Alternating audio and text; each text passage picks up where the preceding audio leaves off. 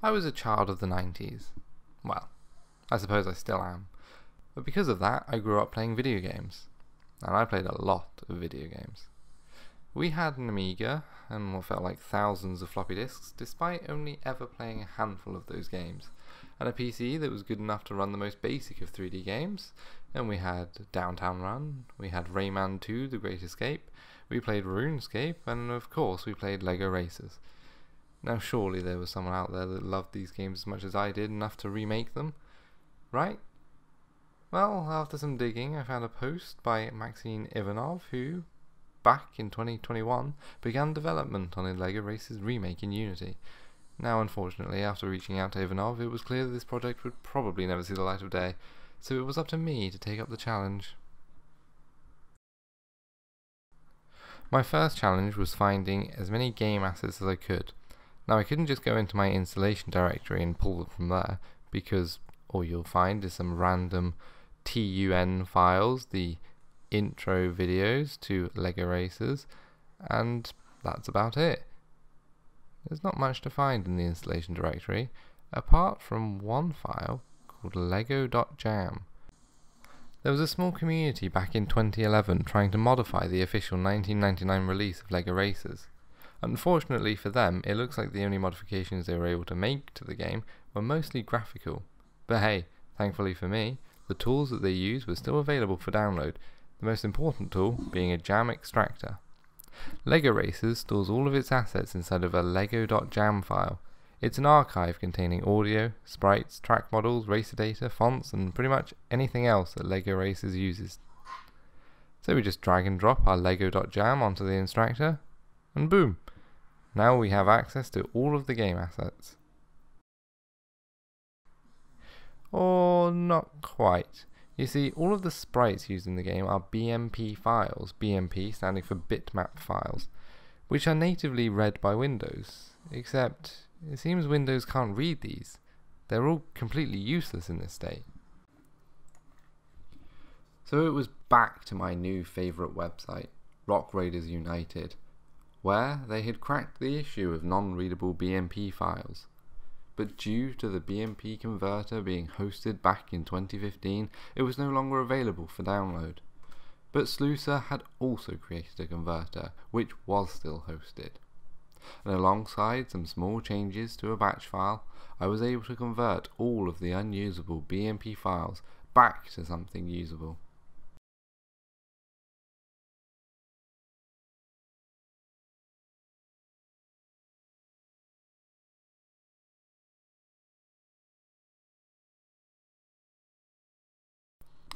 Here they are, all 1051 sprites used by LEGO Racers. Now that we have all of our sprites, it's finally time to create a scene in Unity.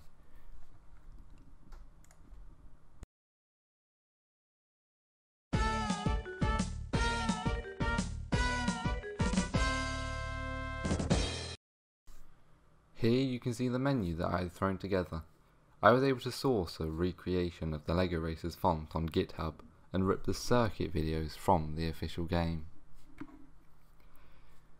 And here you can see a showcase of how the player customization works. I tried to keep the LEGO pieces as true to the original. However, I discovered LEGO Racers had in some cases created LEGO bricks of their own that aren't part of any real-world LEGO sets. But you're able to customize a minifig or choose to randomize the parts. You create a driver's license and set your profile name, then you create a vehicle for your profile too. I haven't started on a vehicle customizer yet, but adding in these 56 pre-built vehicles should suffice for now.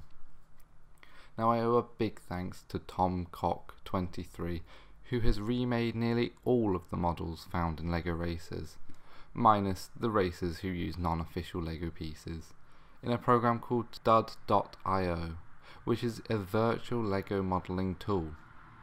The models he provided has 50 out of 56 vehicles, so I finished off the last 6 as close to the original as I could, and I was able to import these into Unity, which did come with some interesting problems, but a few hours of flipping and rotating bricks later, and we had all of the vehicles, and most of the minifigs too.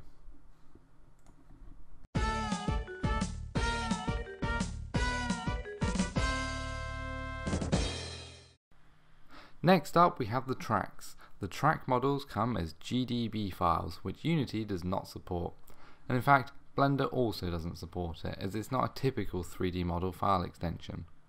But in 2014, Graphisch Govert, with the help of Will Kirby and Sluicer, were able to create a program to convert these GDB files into PLY models, an extension that Blender can read. So after I imported these PLY files into Blender, and with a little bit of touch-up work, we were able to export these tracks as FBX files and drop them straight into Unity. Here's what the test track looks like. I'll add in a kill zone beneath each maps in case any of the racers manage to get out of bounds. The last thing to do was to create a vehicle controller and put it onto the LEGO vehicle, and we're finally ready to drive within our test map.